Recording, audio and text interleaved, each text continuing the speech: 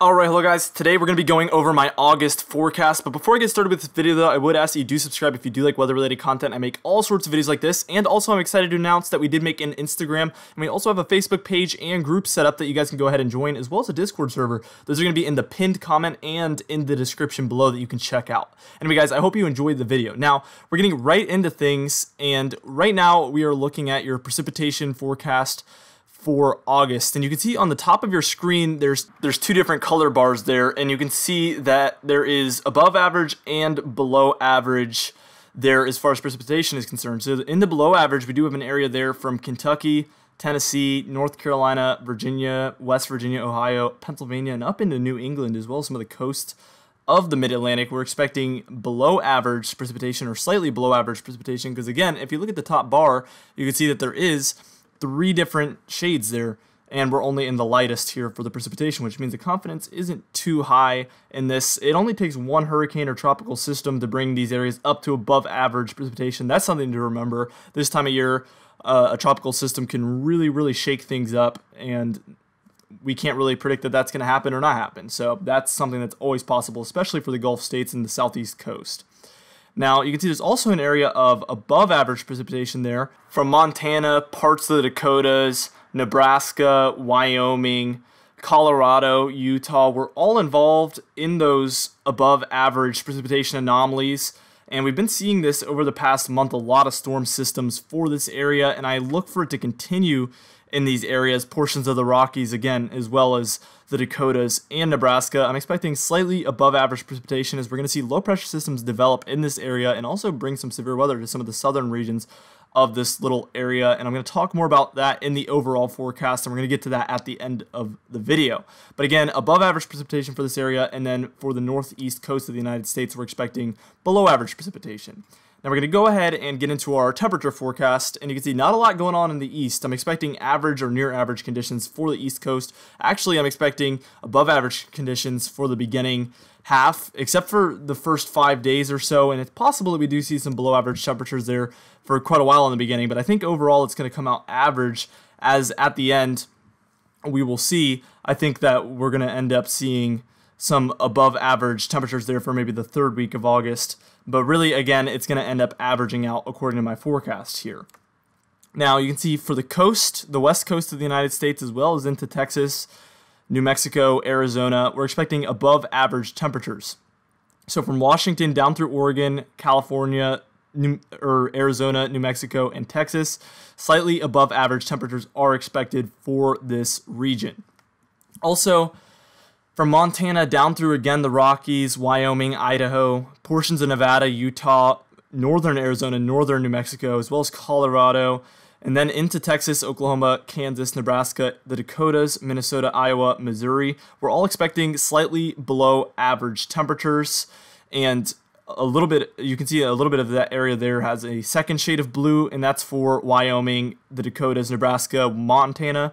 We're expecting a pretty good shot at below average temperatures for that region, or an increased chance at below average temperatures. Now we're going to go ahead and get into your overall forecast here. Now you can see, again, for the west coast, starting out things warmer than normal down through Arizona, New Mexico, and Texas. We're expecting warmer than normal conditions, and this will be noticeable. Now for the areas just to your east in that pink region, you can see a warm end to August is expected. I think that things are going to start to warm up in this area as we reach the later half of the month, and it will be quite noticeable. But I think in the beginning we could have average to below average conditions for this region. Now there's a blue region to the east of you, and that's going to be colder than normal conditions from Utah, Arizona, New Mexico, Colorado, Nevada, Idaho, Wyoming, Montana, into the Dakotas, into Nebraska, Kansas, Missouri, Iowa, and Minnesota. And also a portion of this severe weather region, the northern half of that, is also in the colder than normal conditions. I think it's just more noticeable that we will be seeing some severe weather for this region. But speaking about that region, we're expecting severe weather from Texas, Oklahoma, New Mexico, Colorado, Nebraska, Kansas, and as well as Wyoming. This isn't too unusual for this time of year, especially for the Colorado regions. We've been seeing this for quite a while. And I expect it to continue again with the low pressure systems developing in this area, as well as the difference in temperatures, especially on the southern half of that region there. I think it's going to create some instability over the course of the entire month, and that's going to be our best shot at severe weather, even though portions of Wisconsin, Minnesota, Iowa, and Illinois and Michigan have been seeing a lot of severe weather recently too, and I don't expect that to stop anytime soon. Now, just to your east, we have a yellow region there, and that's the flip-flop area. Usually there is one of these, it seems like, in every one of my seasonal forecasts and temperature forecasts as of recently.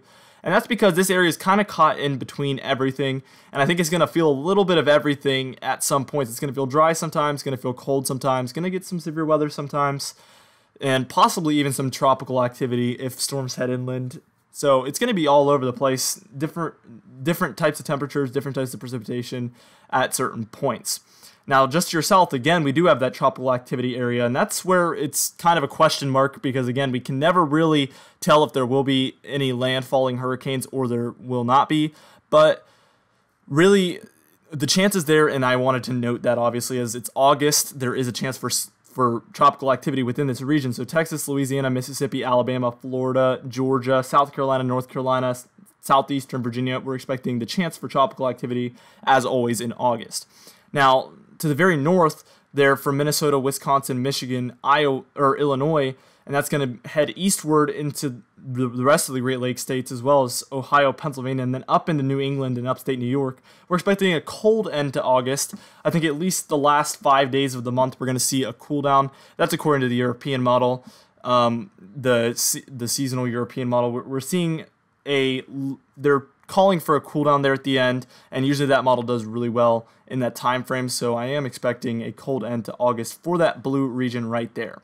Now, we're expecting more dry conditions from North Carolina, Virginia, West Virginia, up northward, up the coast, so into D.C., into Maryland, into northern Delaware, portions of Pennsylvania, including Philadelphia, and then also New Jersey, New York City, Connecticut, Rhode Island, Massachusetts, coastal regions of New Hampshire and Maine.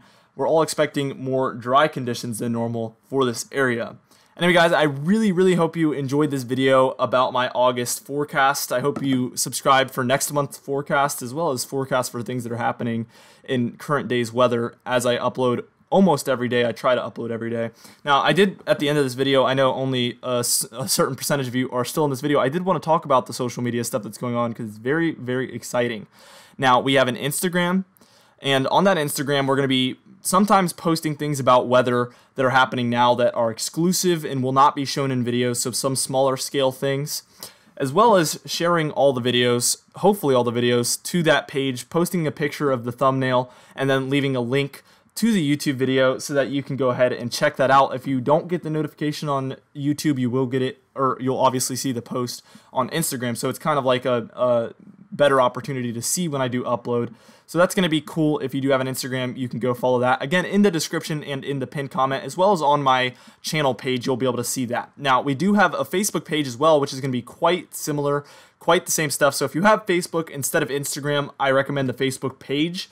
We're also going to be possibly posting exclusive videos to the Facebook page, so there is going to be some exclusive things you can access by following the Facebook page. So I expect that to do really well. Again, same story, description and pinned comment, and on my channel you can click that as well. We also have a Facebook group, which is old, but it doesn't have any members right now. Somehow all the members got deleted. I don't know how that happened, but we're starting over. It's called Weather Freaks, and that's also going to be in the description, pinned comment, and on my channel. And that's going to be more of like a place where you can socialize with other people who are a fan of my YouTube channel, as well as I'm going to be in it personally, and I hope to be very active in it, so it's going to be a good way to interact with me and talk about the weather that's happening now, current storms, lots of cool stuff going to be going on in there, lots of cool discussion. I'm really looking forward to getting the Facebook group back and rolling. We also have a Twitter at Prime Patriots, and that's a little bit more of a personal thing, and that's probably the most low. I don't know how to explain it, but it's gonna be kind of low key, and I'm gonna be posting pictures of like things on radar, things that are very in the moment and nowcast type things that I think are cool, and also just sharing other people's stuff. So it's gonna be a cool opportunity to see stuff. Again, if you don't have a Twitter, you don't have to follow it. Obviously, you don't have to make a Twitter just to follow it. But if you do have a Twitter, go ahead and follow it. It's gonna be in the description and in the pinned comment and in the channel page. And also we have a Discord server, if you do have a Discord, that's kind of like a forum. So that'll be kind of like the Facebook group, where it's going to be a really good place to talk about the weather. And we already do have, I think, 50 members in there, so there is some active discussion going on. You can click that link in the same places as the rest of the links. I just wanted to mention, I'm not going to do this in every video. I know some people are going to get annoyed. They're like, why are you talking about all your social media? I'm not going to do this every video this in depth. I'm going to mention to follow the social medias, but I'm not going to go this in depth at the end of every video. Just since this is the first time I'm announcing it, I wanted to go ahead and mention basically where you can follow those and everything about them, and I thought this was a good opportunity at the end of this video.